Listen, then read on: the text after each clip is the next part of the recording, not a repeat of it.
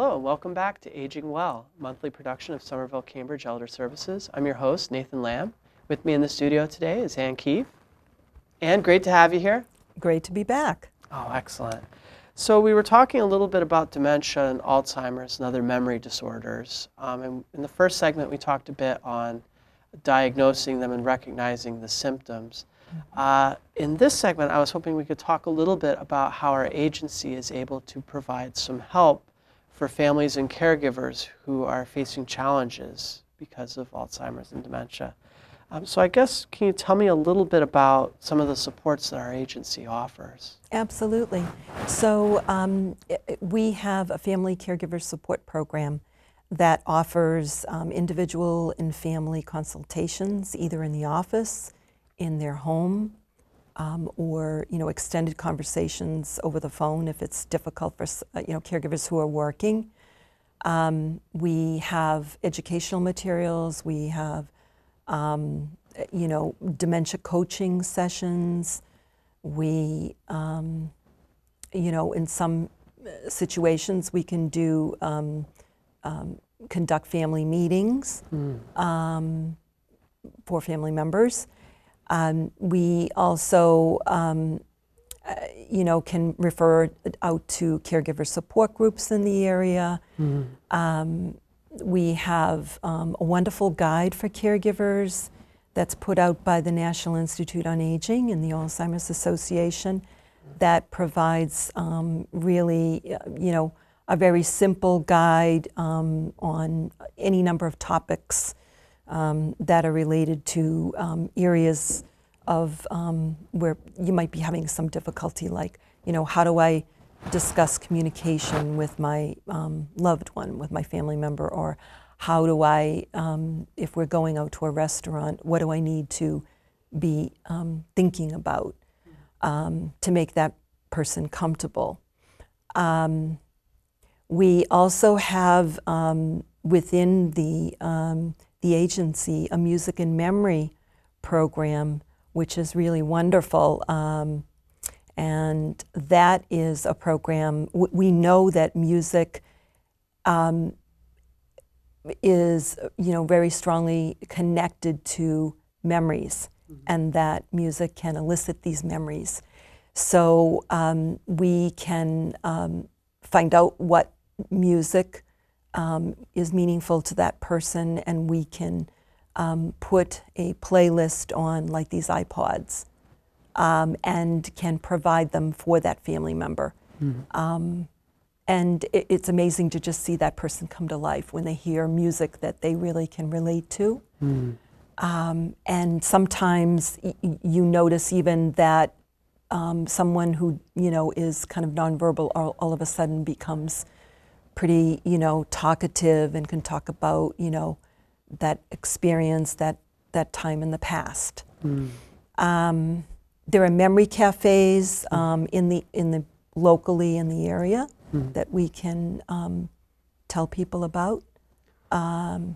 It's interesting. We had a conference on dementia a few months back, and I remember there was a segment on memory cafes, which was very eye-opening for me. And around the same time, we did launch the music and memory program. And there was a couple things I liked about our music and memory program. One of them was, I think there's a lot of adult daycare providers who offer it, but to our knowledge, there weren't really any other providers who would bring it into people's homes the way that we did. And it's kind of cool that that fits with how our agency is all about helping people do things in home. And we sort of brought that in home for people. But we did actually put a feature on that in our most recent issue of The Advocate. So definitely at the end of the show, I'll give people a little more information on.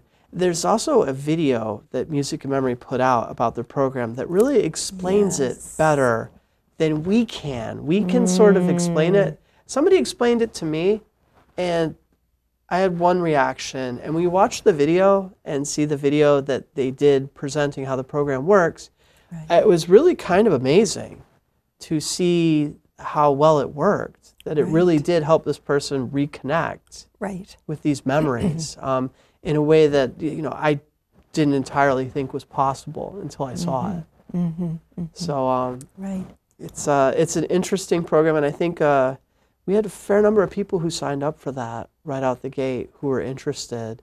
I don't remember the exact number, but I think it was a few dozen people who were involved with our adult family care program that were curious about that. Right. So. The other thing I wanted to mention, Nathan, is that our aging information staff is teamed with professionals who have very good knowledge of dementia and assessing, and so we can help that person navigate the array of resources out there, because it can be very confusing and can sort of point the person, the family member, in the right direction and help them come up with a plan of care. So, and we can follow that person, follow that caregiver, and be there as a coach for them when they, when questions come up. So it's a very sort of specialized service that we can provide. It's probably that guidance is really important when you're kind of having to learn on the job. I became a parent a couple years ago, and I learned quite a bit on the job very quickly, and I suppose probably being a caregiver, kind of the same thing at times. It sure is. But, and one other thing before we go to break that I just learned about, we do not have a memory cafe, but we had a speaker that was involved with memory cafes across the area. Really kind of an amazing program for people if they're not familiar with it. Are you familiar with the whole memory cafe model? I am, yes. And in fact, there are a couple of memory cafes in our area. One that is just started up through the Somerville Council on Aging.